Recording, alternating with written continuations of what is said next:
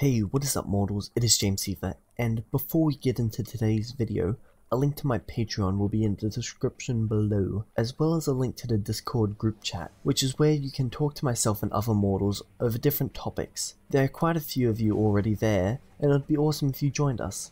By the way, just in case you don't already know, there may be spoilers in the video for upcoming arcs and characters. Today's video is What If All For One Killed All Might Part 1. Now, into the video. The fight would begin the same way as in the series. All Might comes in from the sky slamming into All For One. They would clash several times, with shockwaves going all over the place. Then the League of Villains would begin to go up against Bakugo. It's at this point that the first change takes place. All For One uses the search quirk that he stole to know the location of everyone on the battlefield. All For One and All Might continue clashing over and over. Deku and his group come in to save Bakugo, with the same plan as in the anime. All Might knocks All For One away to stop him from taking Bakugo back as the group acts to save him.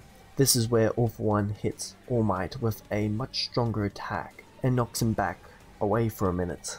He then uses the Forcibly Activation quirk to activate the Warp Gate quirk to bring Izuku, Ida, Bakugo, and Kirishima to the battlefield. The Warp Gate quirk requires you to know the exact location and coordinates of the location you wish to open a Warp Gate to. Due to the search quirk being used on Bakugo, he knew his exact location.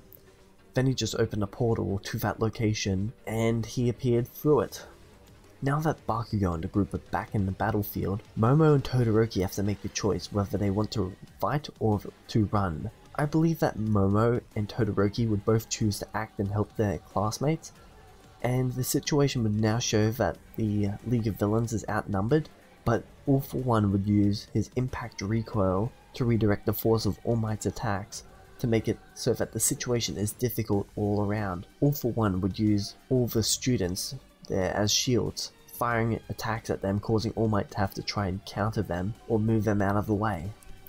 This would lead to All Might draining himself far faster than before, and the second that Gran Torino was taken out, this turned into a one-sided fight, with All Might only being able to defend the students around him. Slowly, one by one, All For One would be taking out the heroes, with his shockwaves destroying the ice barriers with ease, and the heroes only being able to defend. They were slowly being overpowered. Izuku was blaming himself. If only he hadn't broken both of his arms, he'd be able to do more. A full power clash between All Might and All For One happens in the middle of the group, and this causes all the students to split up and move away. Tomura takes this advantage to go behind Momo while she was watching the clash and grab her by the throat. Izuku turned to his right to see him do this.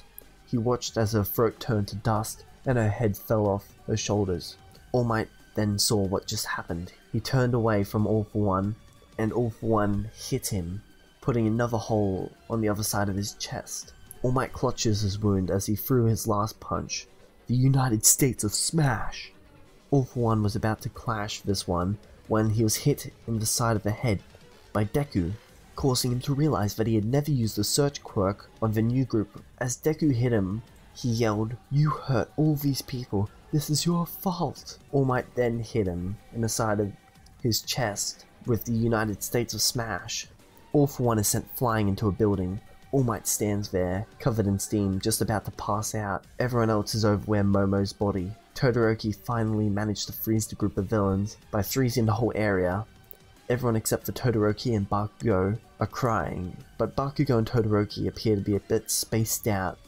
After a minute, the frozen villains seem to vanish into black fluid as All For One has teleported them to him. He then used his Warp Gate quirk to take himself and the villains away. Over with the students, All Might stumbled over towards Momo's body. He fell to his knees crying, blood rushing out of his wound, covering himself, as no one noticed all this blood, due to them being traumatized by Momo's death. She was the one who didn't want to go. Each of them blames themselves for her being there. A minute or two pass as All Might falls to the ground, pale, in a pool of his own blood. This snaps some of them out of it. Izuku runs over to All Might and tries to shake him to wake up, but nothing happens. The next day or so is a blur. The group find themselves all in the hospital. They had been kept there overnight. They're not really sure what's just happened. Is All Might really dead? Did they just watch the symbol of peace die? Anyway, that's it for this part, everyone. Part 2 will be out in the next week or so. It'll cover the fallout of the death of Momo and All Might. Anyway, thank you all for watching. I hope you had an amazing day. Don't forget to join my Discord, and if you feel like supporting the channel, my Patreon is always an option.